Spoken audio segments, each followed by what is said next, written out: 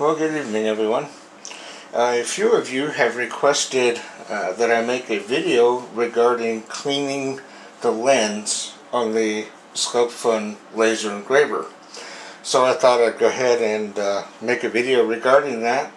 It's not really difficult. There's a few things that you'll need to do this. One is a microfiber cloth. You'll need some Q-tips, a little cap or a cup or whatever to pour some alcohol into, and of course some alcohol. I recommend using the highest grade isopropyl alcohol you can find. I found mine at CVS and it's 91%. Okay, so first thing we're going to do is we're going to disconnect the laser from the engraver.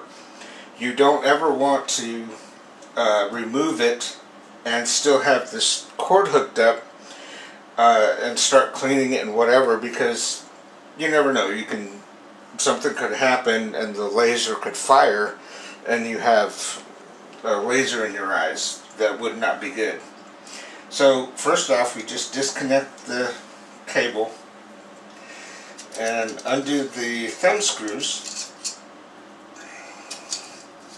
And this is it's a real easy process.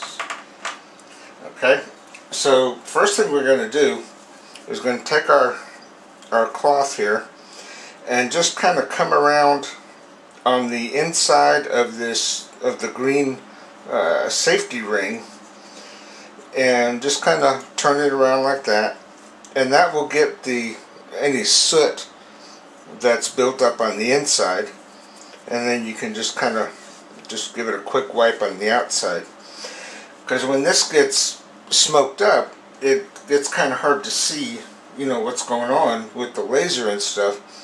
So you want to try to keep that clean. And next thing you're going to do is you're going to pour a little bit of rubbing alcohol into your cup or cap or whatever you have. Then we're going to dip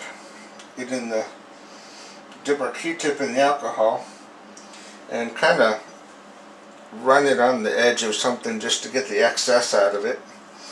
And then all we're going to do is we're just going to go in and put it in the hole where the lens is, and just kind of turn it around. I'm going clockwise, and you can go clockwise and counterclockwise, it doesn't matter. And just kind of rub around a little bit. And when you're done with that, go in there with a dry Q-tip, do the same thing, kind of go back and forth with it, and then take it out. And then you want to look for two things. You want to see if you've got the soot off of the lens, and also you want to check for any lint or fibers from the Q-tip.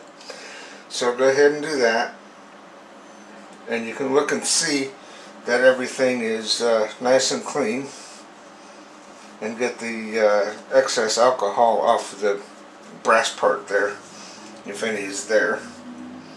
And just take a look at it and see. Make sure that everything's nice and clean.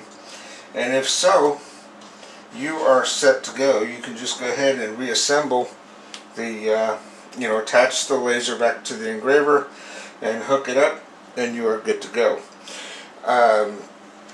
The way you can tell if your laser lens is dirty, I posted a couple pictures on the Facebook group, the official group for Sculpfun users.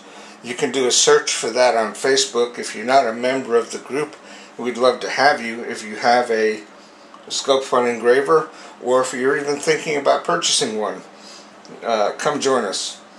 So you can see the difference. This is, come a little closer here where you can see. This is where I did it